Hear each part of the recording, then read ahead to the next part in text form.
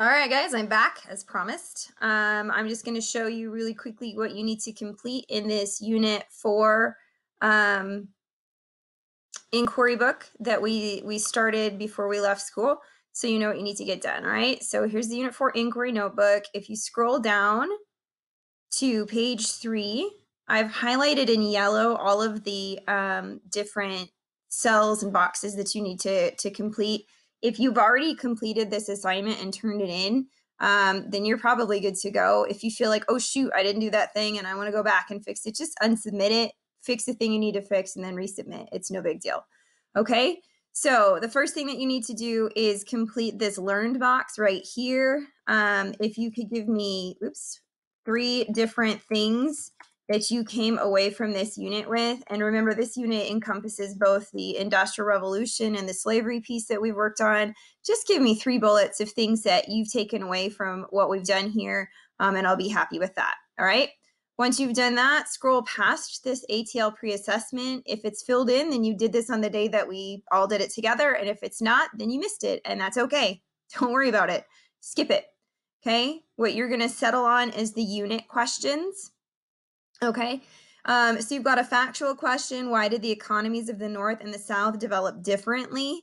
That was at the very, very beginning. We took some notes on it. If you don't have your notes because they're all at school because we had no idea this was going to happen, that's okay.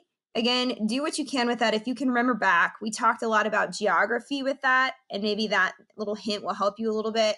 But it has a lot to do with the geography of the 2 places as far as why they develop differently. So maybe you can give me a couple points on that. The conceptual question here, how did the institution of slavery impact the culture of the South?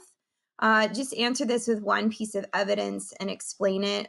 So just a short, like 5 sentences maybe would do right there. You just finished the slavery piece. When we talk about how it impacted the culture, think about the ways that holding slaves might have affected the way white people saw Black people in the South, how that may have continued into today. You could think on that Showway book that I shared with you. That story, that has a lot to do with culture. So kind of think about that. Conceptual question number 2, how did changes made during the Industrial Revolution make a lasting impact on society? This has to go, you got to go way back. You got to go back before spring break and all of that. Think about your industry that you did your PSA on, and what lasting impact did that industry have on us today? So, for instance, let's say that you're doing the steel industry or some kind of manufacturing industry. Has that had a lasting impact in terms of the environment? Let's say, like, is it highly polluting and it's made a big impact that way? Or the communications industry, obviously I'm communicating to you right now through internet and all of that. So major lasting impact. Again, 5 sentences or so. Give me one piece of evidence to support what you want to say, and go from there. The debatable question here, I'm asking for an 8-sentence paragraph. Do the best you can with that. All right. But could either the North or the South have changed their economic basis? Why or why not? So do you think that the North could have gone into slavery, or do you think that the South could have gone into industry? Why would that or would that not have been able to happen? Do the best you can with that, with some evidence. If you can only go 5 sentences, you've got 1 piece of evidence. You want to talk about it for a couple of sentences of commentary, great. Again, all I want, guys, is for you to attempt it to the best of your ability. All right. Push yourselves if you're able. And if you're like, I'm not feeling this and I just want to turn this in and not be missing an assignment, that's okay. Just at least attempt each question. Okay. All right. Past that, these are the ATL skills that we looked at.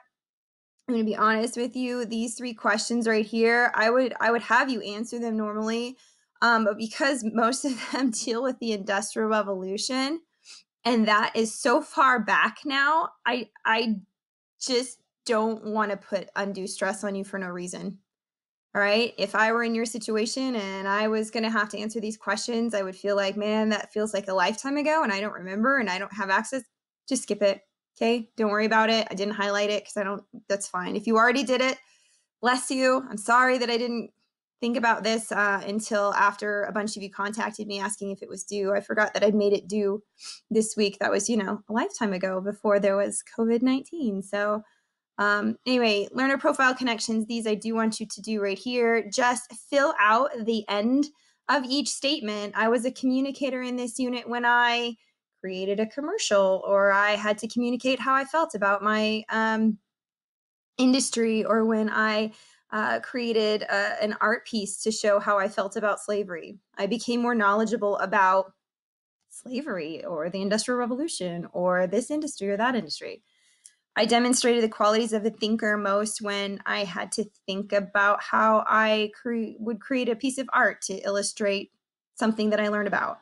It is important to be an inquirer when studying history, because if you only look an inch deep and the subject goes a mile wide, then you're not going to understand everything. You got to ask questions to know. Okay.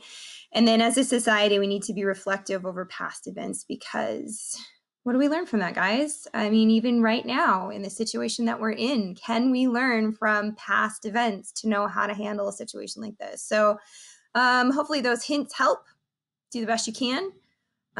Once you're done with that, just submit it. If you've already done it and it's submitted and you're happy and you don't want to go back, congratulations, you are done this week. Take a break. It's on me. Enjoy.